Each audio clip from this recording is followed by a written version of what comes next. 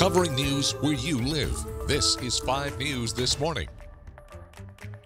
Oh, hey, good morning. Happy Friday. This is one of our most viewed stories on 5newsonline.com right now. Many of you excited about this. The Arkansas-Missouri Railroad announcing its July schedule across northwest Arkansas and the River Valley. The excursion train rides are a major tourist attraction with scenic views of the Boston Mountains, Three Valley Trestles, and the 1,700-foot-long Winslow Tunnel.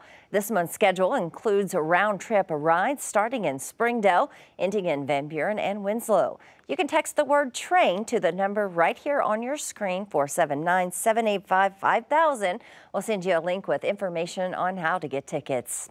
And while we may be curious about how much it'll rain, our farmers need to know so they can keep food on the table. And while we've had more rain this year, that doesn't mean there aren't still some challenges. Severe weather like hail and windstorms can destroy fields. Tyler Oxener is the director for commodity activities and economics at the Arkansas Farm Bureau, and he says that it could destroy some of those profits as well. Even still, farmers say they'll continue to sweat it out and keep moving no matter what Mother Nature throws at them.